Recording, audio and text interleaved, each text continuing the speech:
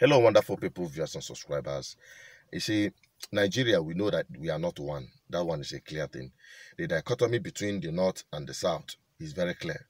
And the dichotomy between different ethnic nationalities in Nigeria, trapped in this British colonial contraption, is very clear. There is no two ways. Those who are saying one Nigeria, we have no meeting point.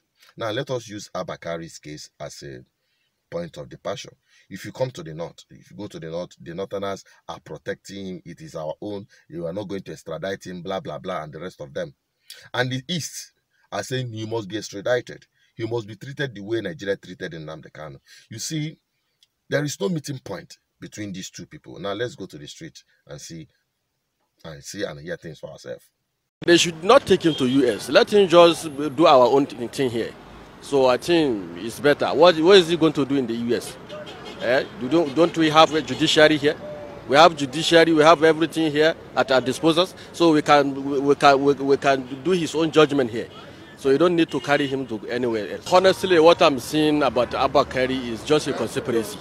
You know, there are some cabals and the invisible hands that don't want this country to go further.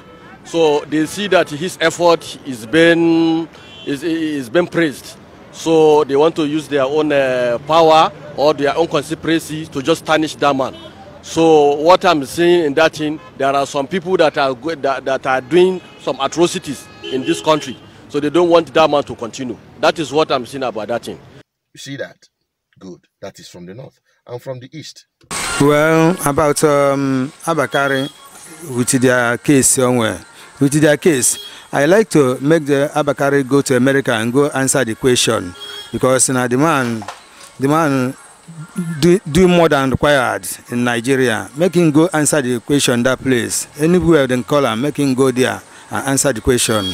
My opinion on Abba Kyari's case is that he's going to answer his case. Extraditing him will help us, because he's one of the people who spoiled Nigeria. So he should be tried. That's what I'm saying on his issue. No, Abba Kyari must answer his question. He is the spoiler of this nation. He messed everywhere up, and he's one of the colleagues who are doing that nasty business. So he should go and answer his question. Good for the goose is good for the gander. If they don't want Abba Kyari to be extradited, then they should let Nnamdi Kanu go. That's my opinion concerning it.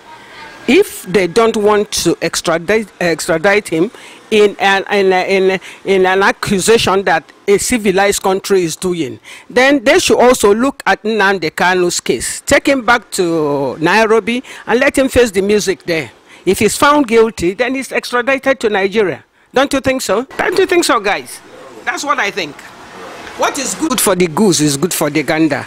If they don't want Abba Kyari to be extradited, then they should let Nnamdi Kanu go. I think. It's as simple as that. You see that as well. So that is the situation. It is clear. There is no meeting point between North and South. It is just two direct opposite people. Incompatible people. We don't have the same ideology. We don't have the same drive. We don't have the same aspiration. There is no meeting point.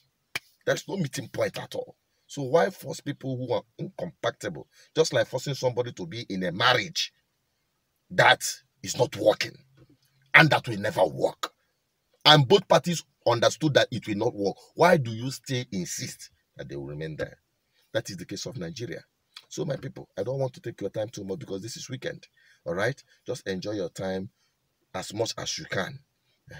Stay safe. That is very important. Don't forget to subscribe, like, and share. Let me have your opinion.